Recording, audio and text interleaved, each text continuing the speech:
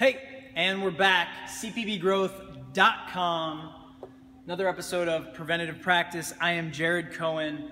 Really happy to be here with you on week 2, 2016 CrossFit Games Open. And I got some really great feedback last week on the video that came out. And so I'm excited to build on that and just continue down this path of giving you more tools to think about prepping the system. I really want to emphasize the prep is the key here. There's a lot of other videos out there that are going to fixate more on the tips and tricks as it relates to the specific workouts, strategizing it and whatnot. And here I'm really staying within the prep realm, the actual usable mobility, how to get your neuromusculature working accordingly, like prepping that software and hardware together.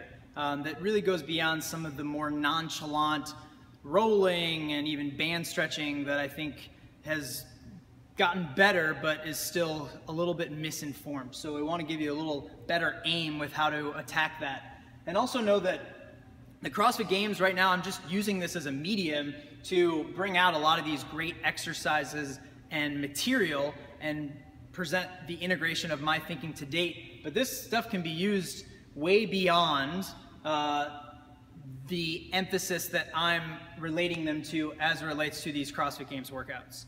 Similarly, you could do this as prep. You could also pull pieces of this for the cool down. So think more outside the box than just what I'm giving you as it pertains to specifically this week, toes to bar, double unders, and cleans. All right, let's jump in. Upper body, lower body, CARs, controlled articular rotations. In my opinion, this is how you should start your day. This should be a part of your morning routine. This is what is recommended by Andrea Spina of Functional Range Conditioning, and it is just a great way to make sure everything is moving the way it should.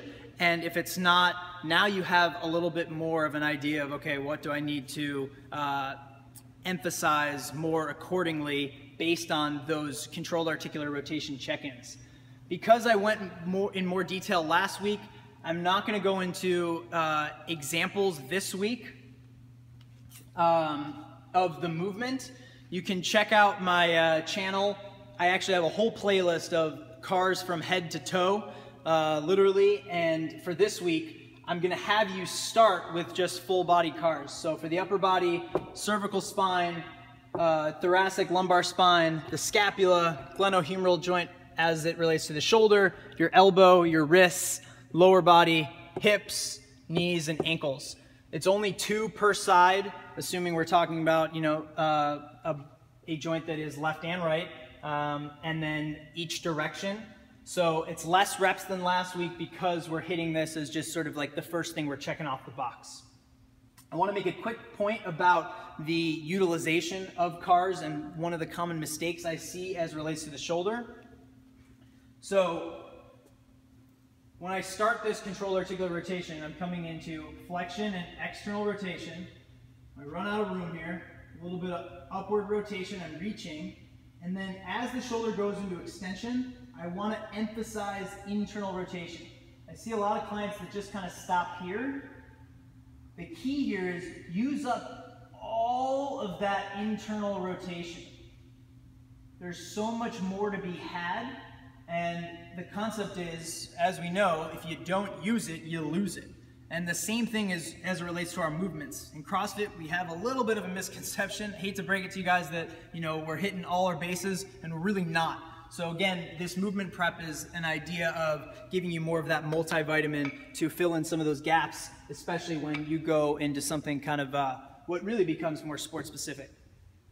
Okay, so you got your CARs, look at the playlist to hit each of these, 2 per side, each direction. And then we'll continue on here with the lower body, and then we'll work back to the upper body. Rollout. Okay, I know a lot of coaches are in more of the camp of, hey, we don't do soft tissue work or rolling before a workout. I think there's some truth to that, as rolling out has more down-regulating qualities.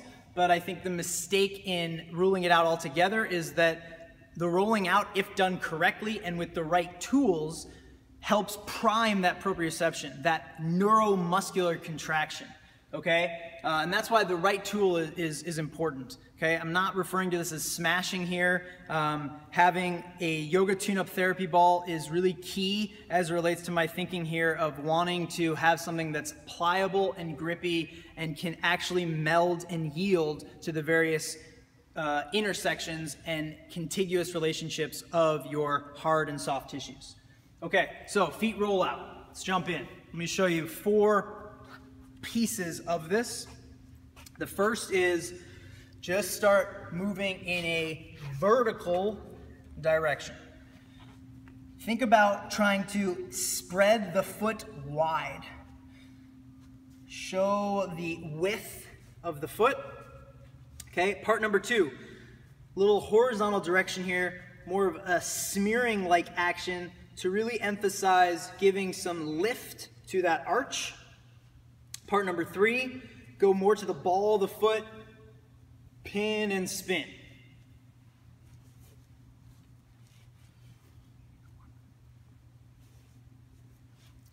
And then part 4, we have what I call the high heel maneuver. Lift your pants up. I'm going to take the ball wherever it needs to go so that all my 5 toes are down, okay? And then very actively, keeping the toes down, I'm going to try and reach my heel back as far as it can go. I'm going to hang out here, contract into this position for about 10 seconds. I want you to light up all the stuff on the front of the foot, beneath the foot, and then reset. Get about 4 cycles of that to really get a full stretch and active contraction in this position of that elevated arch. Dr. Spina of Functional Range Conditioning refers to cramping as neuromuscular confusion. So if you're cramping, it's indicative of how your body is not used to actually tapping into some of these more intrinsic foot musculature. Okay, moving on. Up above the foot, we're going to address the shins here. And this is a really cool setup that allows us to evoke more of the activation that I want to have taking place within a preparatory context. This setup I got from Keith Wittenstein, Coach Panda, fellow yoga tune-up teacher, with the band here, allowing me to not just merely address the sliding surfaces of my shin, but also start prepping this dynamic dorsi and plantar flexion. Toes point away, toes point towards you, of the ankle. Okay, so let's think back to the content of this workout. 50 double unders, triple extension for my cleans. I need to make sure that ankle is working as best as possible. And this kind of integrated soft tissue work with some active flexion of the ankle will help bring me to that place.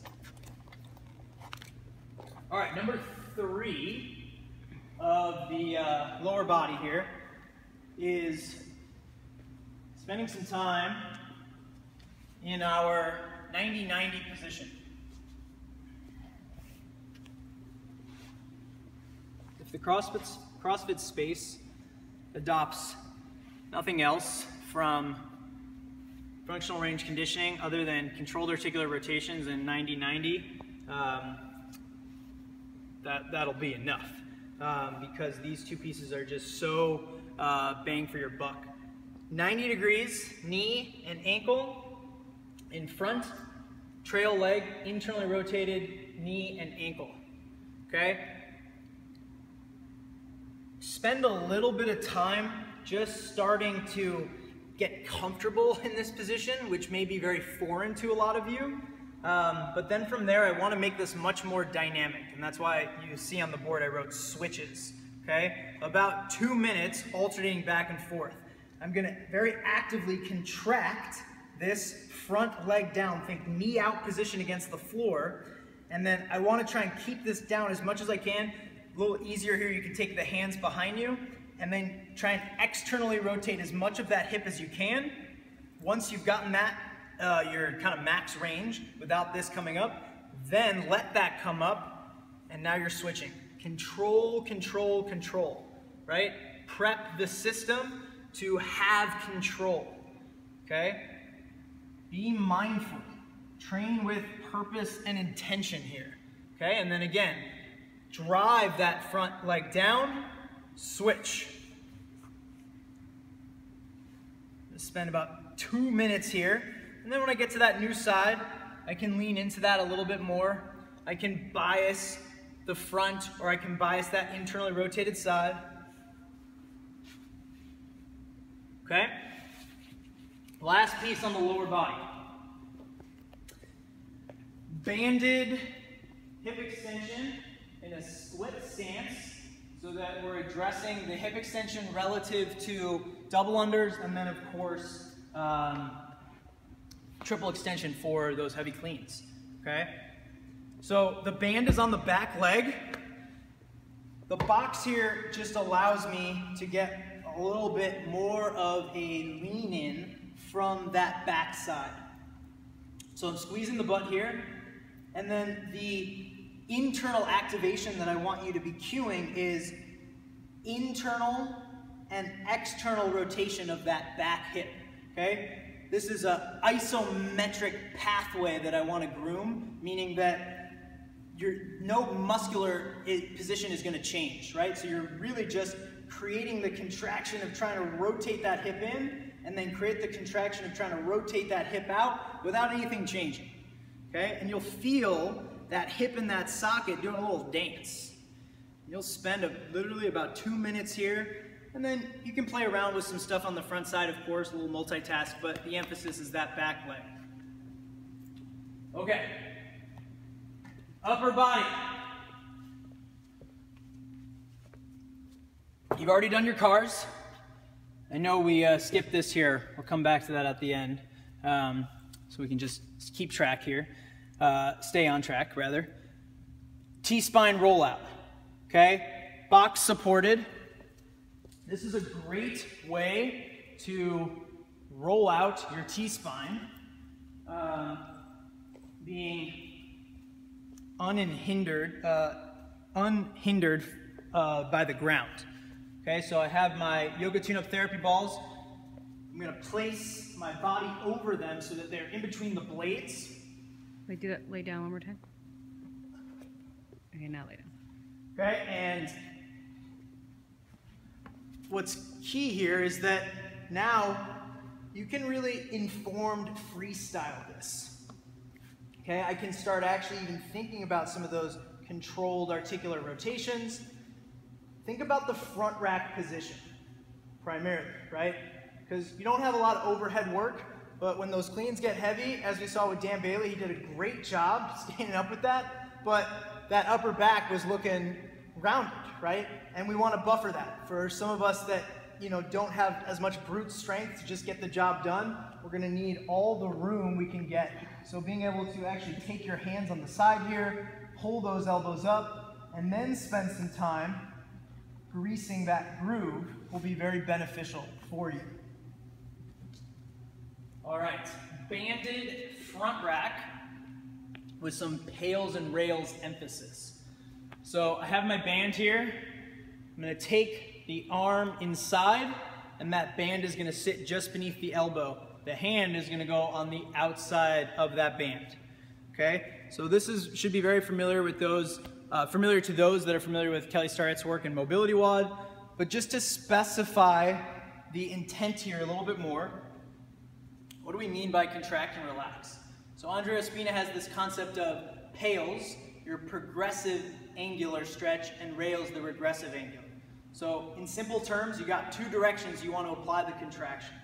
Okay, the first is against some external force, which is going to be my hand in this case. Okay, so I squeeze the butt belly tight, the hand is pushing the elbow in, and you resist. 10 seconds. Drive that elbow out into the hand. drive, drive, drive. Sustain the contraction.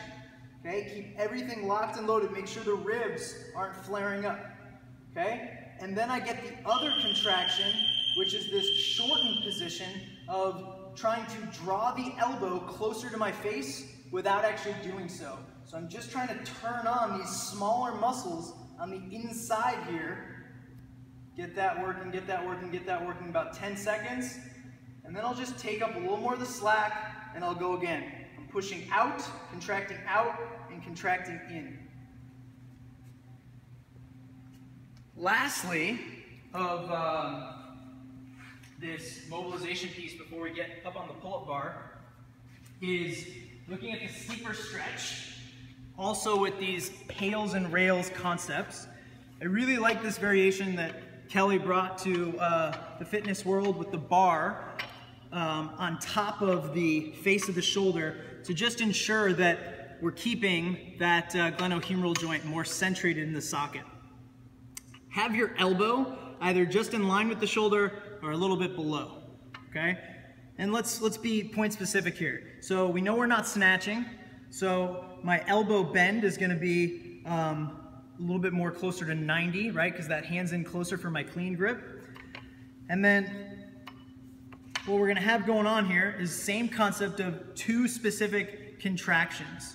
So the first, right, is against that external force, my hand, I'm going to drive my forearm back into that hand, okay? So we're stretching internal rotation and I'm gonna try and bring this shoulder into external rotation against my hand. I'm gonna hold that contraction for about 10 seconds, tight, tight, tight, tight, tight, and then I'm gonna go the opposite direction without actually moving, thinking about turning on the musculature on this inside that would then draw that hand to the floor. Okay, 10 seconds there. I take up some of that slack, and then again, I hit both directions. About 2 minutes total. Lastly, we come up on the pull-up bar, okay? And I've given you 3 components here: bar hangs, elevate, depress, and some pullbacks. Bar hangs.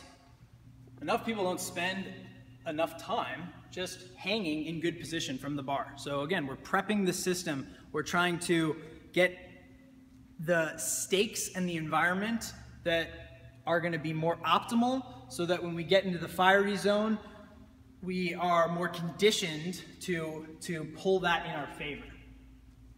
So I'm going to show you first supinated, right? I have my hollow body position, and you're going to hold this for 15 seconds. Okay, shoulders are away from the ears, toes are pointed, squeeze the butt, belly tight. Just get comfortable here. Okay, and then I've written, you're gonna do mixed grip, you'll do both variations. Okay, and then you'll finish up with your supinated grip. Notice, thumb underneath the bar. No exceptions here. Okay, that's how we put that shoulder into better external rotation torque. Next, elevate, depress. You're gonna hit all 4, supinated, mixed, pronated. Okay, I'm just gonna show you supinated here. Actively allowing the shoulders to shrug, and then actively depressing as much as you can here. Keep the belly tight, pull those shoulders away from your ears. You'll do 5 of those for each of the position that the wrist is in. Okay? And then lastly is your pullback. You're prepping that huge mover of the lat to imagine as though this is a lat pull down machine and you can pull that bar down to your hips. Okay? I'll show you here. Pronated, working on that lat pull down in and of itself. Don't turn this into a kip. Just prep what is essentially almost me trying to put myself into that front lever. Okay, let's come back to the board to wrap this up.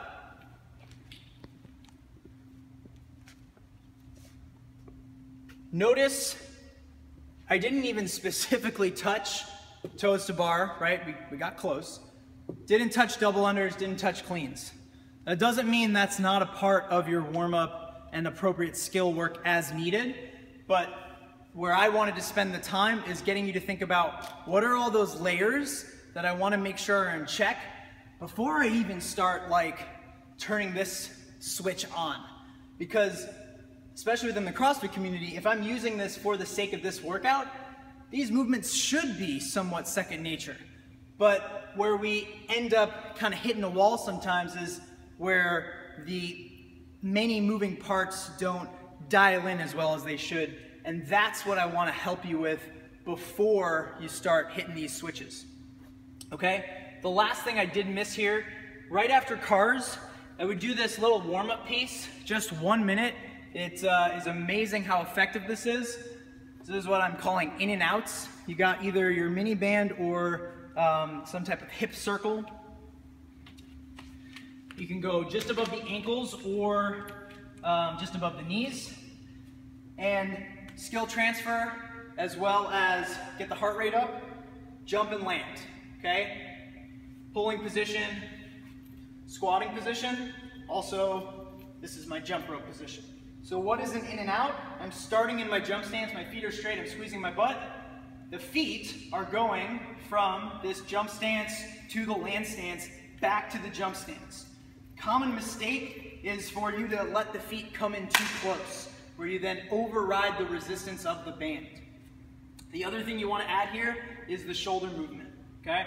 So I'm going to touch in front and touch behind.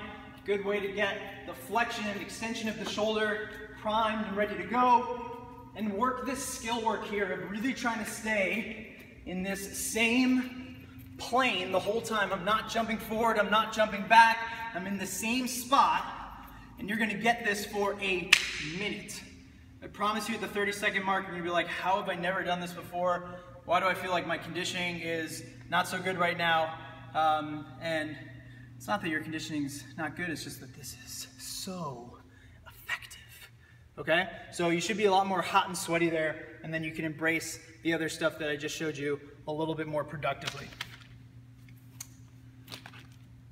With that being said, 2 weeks in here, CrossFit Games open. I wish you guys the best. Leave any questions in the comments, thoughts, concerns, ideas for future week. Thanks for watching. I really appreciate it. I'm Jared Cohen. You can find me at cpbgrowth.com. This is my YouTube channel, Preventative Practice, and I wish you the best on this second week of the workout. Remember to train with purpose. I'll see you next week.